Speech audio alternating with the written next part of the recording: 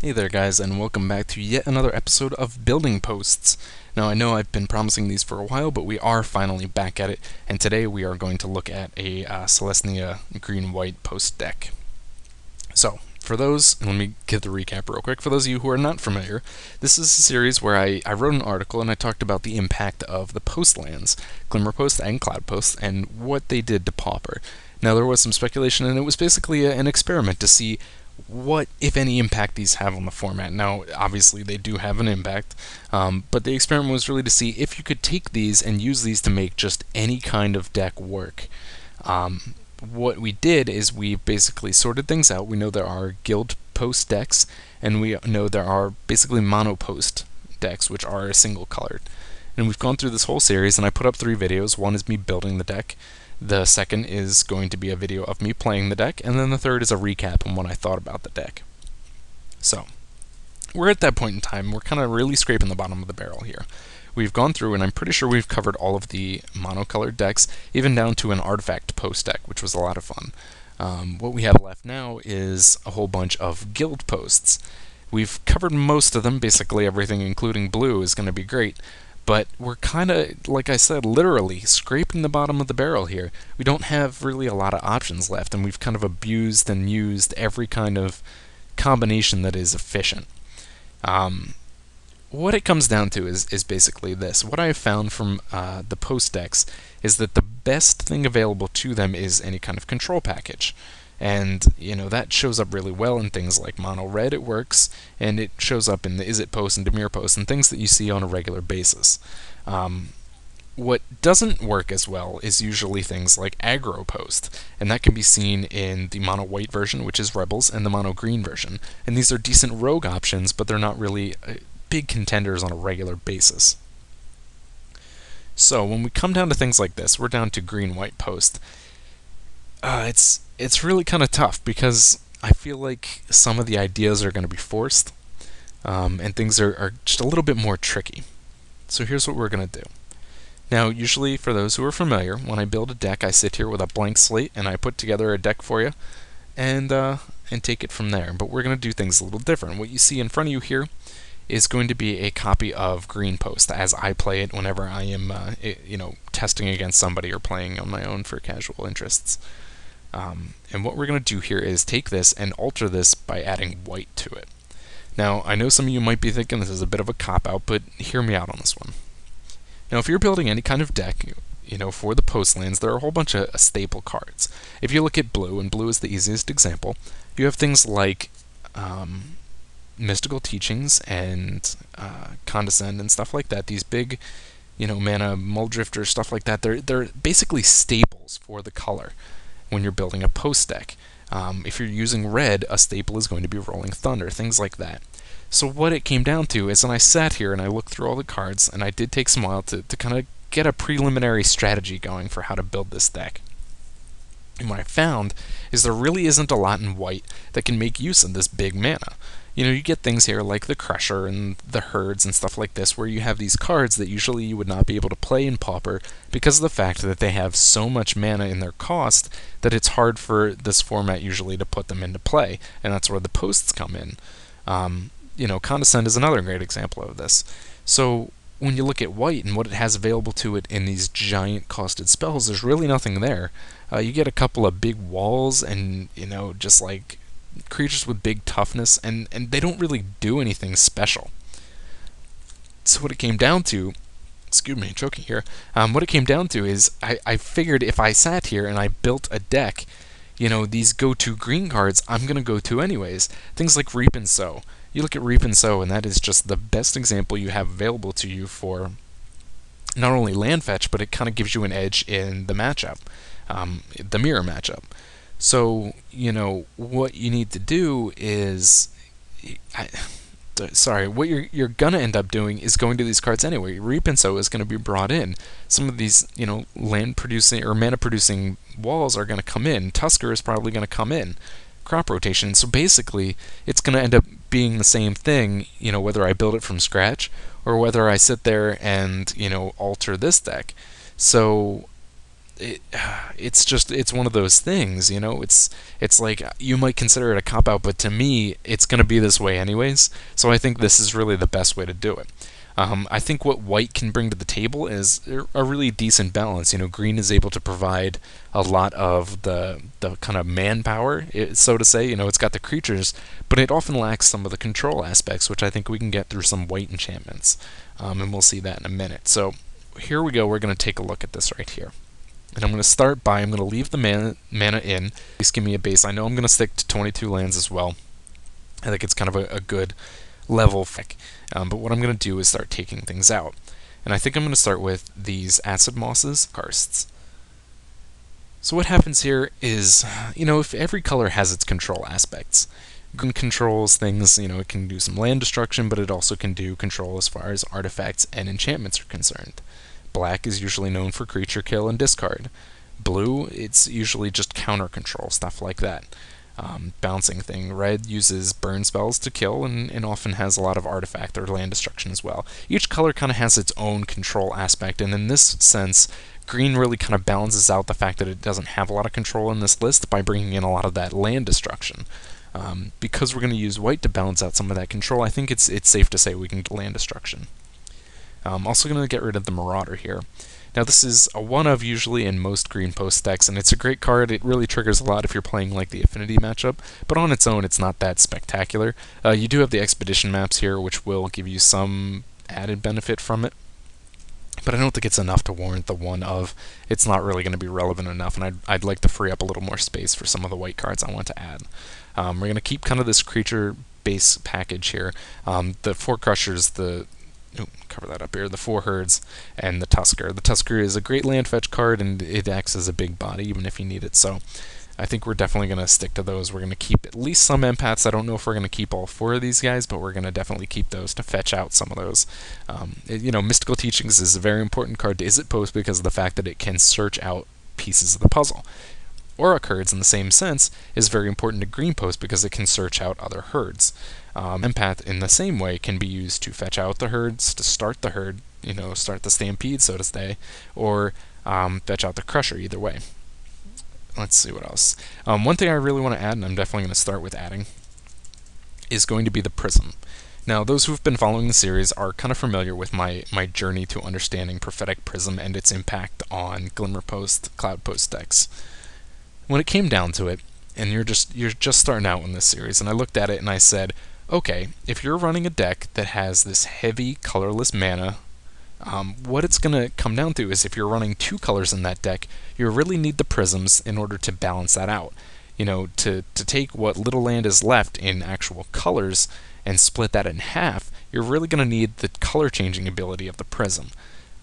This is my initial thought going into this whole thing, but what I found out as I started building some of the colorless versions is that the Prism was very helpful even in the monocolor decks because of the fact that it allows you the chance to switch out some of that colorless mana. Even if you're in a single colored deck, being able to use that colorless mana and filter it into another color is going to be very beneficial to you because you will find yourself in situations where you either have all Cloud Posts or Glimmer Posts or a mix of the two, and you don't have a lot in the way of colored lands. Even 1 forest in play is not going to be enough to really get things going because you need 2 for things like Reap and Sow if you're going to entwine it. Just something to keep in mind there. So I really wanted to add those Prisms to the deck. I think it's, you know, even the extra draw, that 1 card draw, that cantrip there is great. I think kind of as a whole, that card really works well because it has that ability to kind of filter your mana and give you that 1 extra card draw. So we're going to work around with that a bit. I think I am probably going to cut down these walls as well. The deck runs 4 copies of Overgrown Battlement and 4 copies of Wall of Roots. I don't know. The difference between these two is basically the Overgrown Battlement is going to suffer from Summoning Sickness. When you put that into play, you need to wait until the following turn until you can activate its ability for mana. The Wall of Roots, when you put it in, because it is not a tap effect, can generate mana right away. So there is some benefit to running both of those as opposed to just one or the other. And there's really, you can make an argument saying Battlement is the more important one because of the fact that it can generate extra mana and more mana than the other one, but I think it's really essential to keep a balance of those two. Let's start filtering off some of these colors. Okay, So the most important card I want to bring in here as far as white is concerned is going to be Oblivion Ring. Oblivion Ring is a fantastic card. It's one of the best removal options for white, in my opinion, especially in Pauper, because of the fact that it removes the card from the game. It can target almost anything, and I mean, it does have some drawbacks. The fact that it is an enchantment makes it weak, but you have to look at the format as a whole, and in Pauper there's not a lot as far as enchantment removal is concerned. This is why things like Hexproof are able to show up from time to time, because they basically use a whole bunch of enchantment spells to pump up their creatures. There's also an Enchant Storm and an Enchant Aggro deck that have been very successful in their times as rogues. So enchantment removal can definitely hurt Oblivion Ring, but because of the fact that it is not run heavily in the format, makes this a decent option. And what I'm going to do, let's add 3 copies. We'll go with those guys. That's something I might even up to 4. Alright, let's cut these down. I am going to drop the walls. I'm going to run 3 of each. Like I said, there's definitely benefit to running 2, and I think I'm just going to go ahead and cut those out. Real quick here, I do have a sideboard on this GWPost deck, but I am not going to bother with building one for this because of the fact that it's going to be definitely kind of a more casual thing. I'm not sure how well it's going to hold up. I think there can be some merit to this basic idea of adding a little extra control to the green aspect of the deck, but whether or not white is the answer to that, I'm not sure. Maybe if you wanted to take this concept a little further and try black options or red options to bring in some extra control, that's up to you. What else? Another thing I wanted to talk about with these prisms, and I think I want to bring in, is Hobble. Is Hobble a card I'm thinking of? Yes, it is. Okay, so what I love about Prism, we talked about the color change, but what I really love about this card is the fact that it draws a card. Now, it's only one card, and you might think, okay, big whoop, you're drawing one card. Well, this is true, but that one card is fantastic. If you look at the GWPost deck, it's stalling for time. It uses the GlimmerPosts, and every post deck does this. It uses these to draw out the clock, to gain a whole bunch of life, and really keep things going until it finds an answer. So what I want to do is use some draw spells here. What the GlimmerPost does, you gain the life, and then you have this whole package of blue draw spells and the Mull Drifters. Some use Deep Analysis. Any variety of different things have been used to really draw out things, the teaching, stuff like that, to really, cut through your deck until you find your win condition. In this deck, we want to do something similar. You use the Herds, you use the Empaths, and they fetch out important pieces. What I want to do is be able to draw as many cards as possible. You thin out your deck using the Expedition Map and the Crop Rotation, but things like Hobble and Prophetic Prism, let's go with 3. These things are going to be able to, it's drawing one card, but that one card is going to be absolutely essential. It's really, it's fantastic. You can't say enough for card draw in this deck, and I know in this game, I know regular followers of mine know I'm a little obsessed with card draw, but that's okay. That's okay. Now, the other card that I consider, Feathers. Oh, that's not it. It's Fetters? Fetters. I always want to say it's Faith's Feathers. The other card that I want to bring in here, and I said a lot of the white that I was going to add to this deck is going to be enchantment control. I think it gets a lot of great options. Oblivion Ring is fantastic. You also get Journey to Nowhere, and again, that's great because it's a remove from game creature removal. And you have that, again, that impact that enchantments have, because there is not a lot ran as far as enchantment control goes. So, Journey to Nowhere is really beneficial there as well. Now, Hobble can be used as a bit of a control option. It prevents creatures from attacking. They are also prevented from blocking only if they're black. So most creatures, when you put Hobble on them, will be able to block, just not attack. But Faith's Fetters gives us an option to get rid of both of those. Enchanted Permanent is not allowed to attack or block, and more importantly, it gives you this extra bonus of 4 life, and it prevents activated abilities. That can find some use in this game. The 4 life is great because, you're already looking at the extra life off GlimmerPost, so I'm thinking that the extra life gain off Faith Fetters will continue to balance things out. Where I think this deck might struggle a bit is the fact that it's so low on creatures, and I think this is a struggle that GWPost has generally. You have the same package. It's basically a package of 9 to 10 creatures that are going to be the meat of the deck.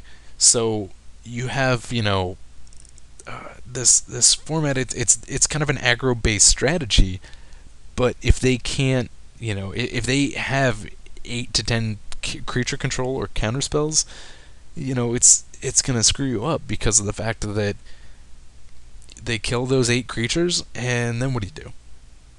If you have one Aurochs herd on the field, it's a 4/4 trampler, and that's great. But it's not as strong as if you have 2 on the field and they're attacking.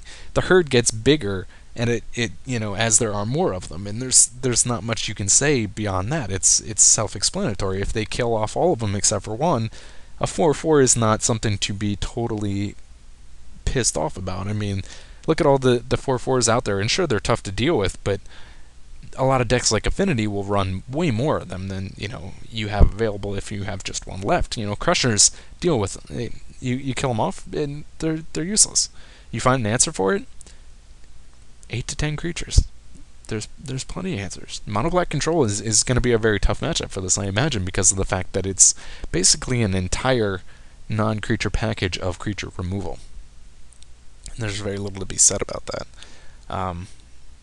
So we're gonna do our best here. Hopefully some of the extra card draw and the stalling on that life gain will be great. It'll help us find those fast, but it could be tough. It's one of the reasons I think Green Post has not gone beyond that line and has not become kind of a major competitor out there, is because of the fact that it kind of suffers from that ability. You kill 8 creatures and you win the game. So let's see. We are now sitting at 64 cards. I really don't think there's anything else I want to add to it. There really is this solid structure that I want to keep intact with the empaths, a couple of these walls, crop rotation, reap and sow, and this creature package, and I don't want to alter that too much more. So we have to cut out 4 cards. I think I'm going to take the cheap way out here, and I'm going to cut Prism down. I'm going to cut Expedition Map down. We'll cut an empath. Okay, so this it really is the cheap way to do it. A real solid. I always tell people, and I'm looking at deck lists that they send me, or we're discussing things on forums and stuff. I really, focus your deck, and if you have a whole bunch of 2 and 3 of cards, odds are that it's not focused enough on what you're trying to do, and I think this deck might suffer from that. I have all these cards that I wanted as 4 ofs, and they're not all going to fit, so now I'm going to cut them all down. I mean, these are things that I still want in. I want to keep the expedition maps and the prisms and the empaths. I mean, the whole point of these is to be able to get that mana going as soon as possible and then get things on. So you can get these big creatures into play as soon as you can. I guess I'll cut Fetters back one more. The life gain is great, but I guess, when you're already running 4 copies of GWPost, it's not really necessary to run that much extra life gain. And that'll still give us plenty of control options. We'll see how this goes. Like I said, I'm not a big fan of Green Post because of the fact that it seems so vulnerable, I guess is a good way to put it. But we are really kind of coming to the end of the series, and there's not a lot of great other options here, for like combos and things like that to work into the deck. Like, you can generate infinite tokens by bringing in the Midnight Presence combo, but what's the point? I mean, it would be so vulnerable in this deck. You don't really need all that extra mana to pull it off. I did a series. Did I do videos on that? I think I did videos on that, yeah. Where, you can see that the deck works fine without the use of these Locust lands. So there really just isn't a lot. And, feel free, absolutely, to point something out that I may have missed here. But looking through it, I didn't find a lot as far as green and white was concerned that really kind of pulled this all together. I mean, any kind of big combos or things that stuck out and said, this you have to try. So I think this is going to work.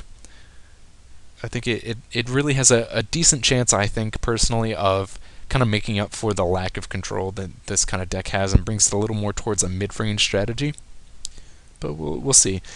So this is, first video. Go check out, I'll put links in the description there. You can check out the deck building part of it, and you can check out the final analysis and see what I thought and whether I thought it worked or not. So hope you guys enjoy. Those who are following me on my issues with Pure, just all I can say to you is follow me on Twitter, and it's at MTGO Just Sin, and I'm gonna keep you updated there. I'm looking around for somewhere to go with things, and hopefully we can keep my series going. Enjoy and check out those other videos.